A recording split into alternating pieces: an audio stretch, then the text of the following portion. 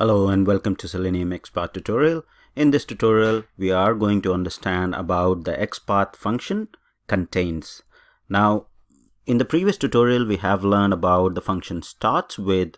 Now, contains is sort of similar in terms of finding the dynamic web element. So if you have a web UI and you have the web elements on the page, which are not static, which have the attributes which are dynamic, as we have seen in the previous tutorial. So for example, the tag name or the ID starts with some text, and then the rest part is the dynamic, which changes on every refresh of the page.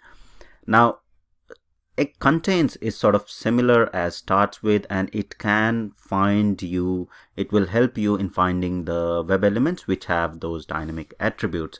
And you can also provide any partial attribute value with the contains function to find the value. And the format is pretty similar. You have the relative XPath, which starts with /, tag name, and then square bracket contains, and then bracket whatever attribute you are looking for and the value of that particular attribute.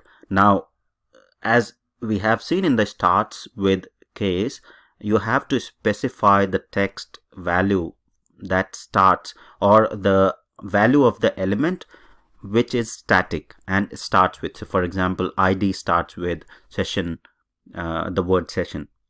But in terms of contains, you can specify any attribute value, be it the start of the that particular attribute, middle of the attribute, or the end of the attribute. So let's understand how this is used. So if we open Chrome here, and let me explore, or let me inspect the email field of developer.salesforce.com website. I'll just right click and click on inspect, and it will open the console here. So this email field has been highlighted, and there is a tag which is input. It's an input type, and then there are different attributes like type, name, ID, value, class, etc. Right? So these are all attributes for this particular input field. Now let me open the XPath locator. So Command F or Control F it is if it is Windows system, and here we can start typing in our XPath. So // and then the tag name, right? So tag name is input, right? And then square bracket, and we'll use the function contains, right? So I'll say contains, and then the brackets and the attribute. So for this input type, we are looking for different attributes. Now in the attribute, we can either use type, name, ID, etc. So we'll say, let's use the name. So I'll say @name, and then comma, and then 2 quotes there, and we'll specify the name as user, right?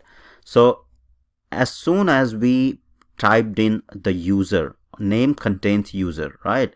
It has highlighted the first element that it found, which is the first name, right?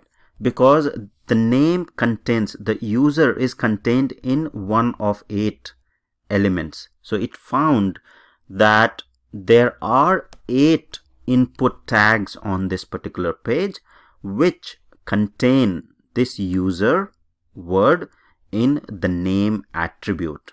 All right, so now this is not unique, so we have to basically make it unique. So what we can do is we can start with first, right?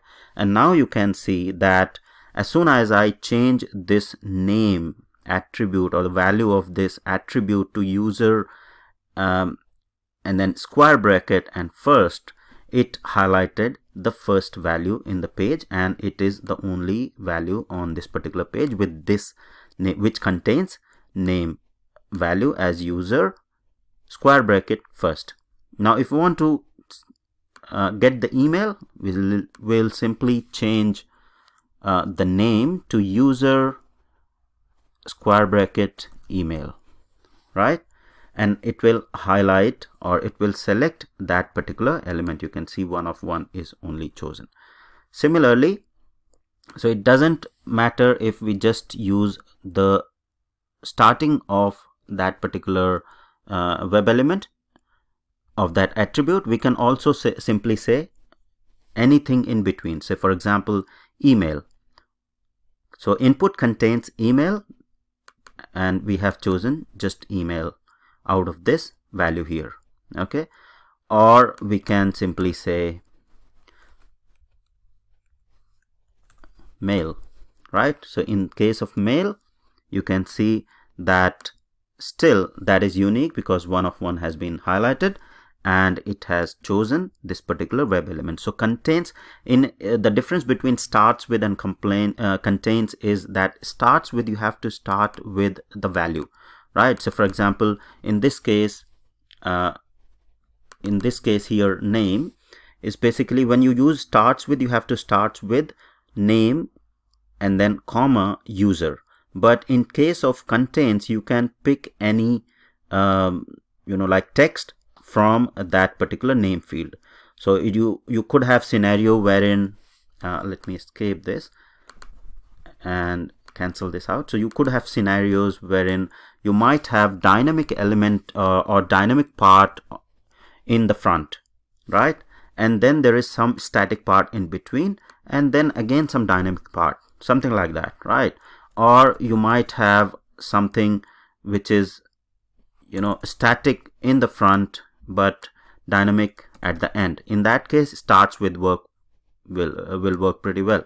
But if you have dynamic in the front, then you have to basically use contains and provide whatever the static part of that attribute is in your XPath, and that's what we have been doing here, right?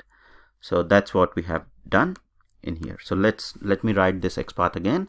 So I'll say input and then square brackets, and I'll say contains function, and within that contains function I'll say @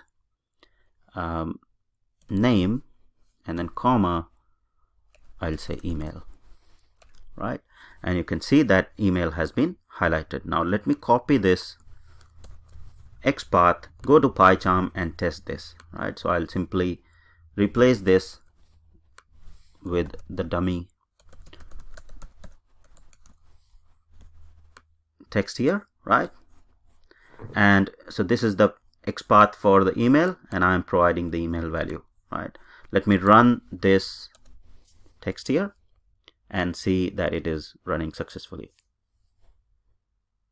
So it's opening the browser,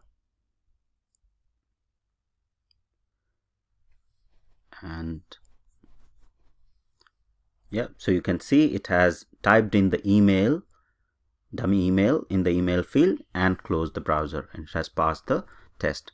So that is how you will be utilizing the contains function along with the starts with function that we discussed in the previous tutorial to find the dynamic web elements on your web page. So hope you liked the tutorial. Thank you very much for watching.